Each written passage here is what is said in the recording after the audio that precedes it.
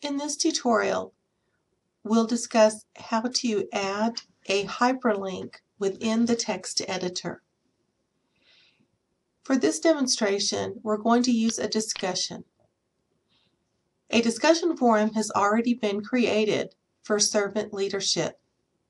However, this discussion as it sits right now asks the students to view the servant leadership video and post their thoughts.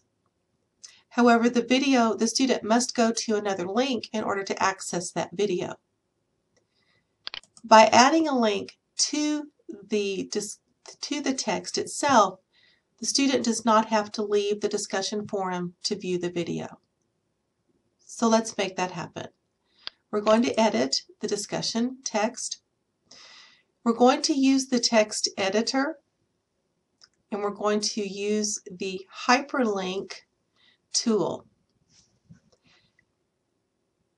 We're going to make the text servant leadership video a hyperlink to the video the students need to watch.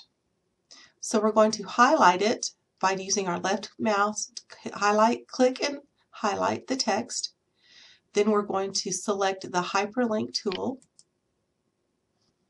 The insert link dialog box appears on the screen.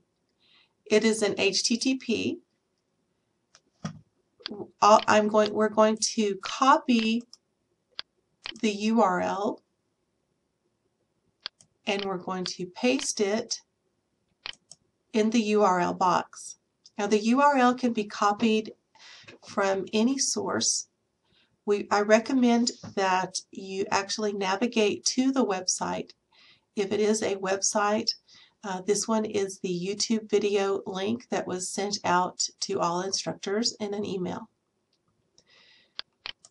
Whenever we put in a hyperlink, we can add a tooltip so that when the mouse goes over the text, the user will get a tip on what to do. This tip will say click to view video. The default setting, open link in new window, is already checked, and we will leave it. Then we just click submit and click away.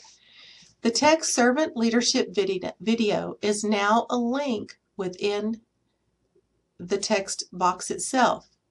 By clicking submit, we can see that that text is now an active link, and the students can actually click that link, view the video, and then post to their discussion forum.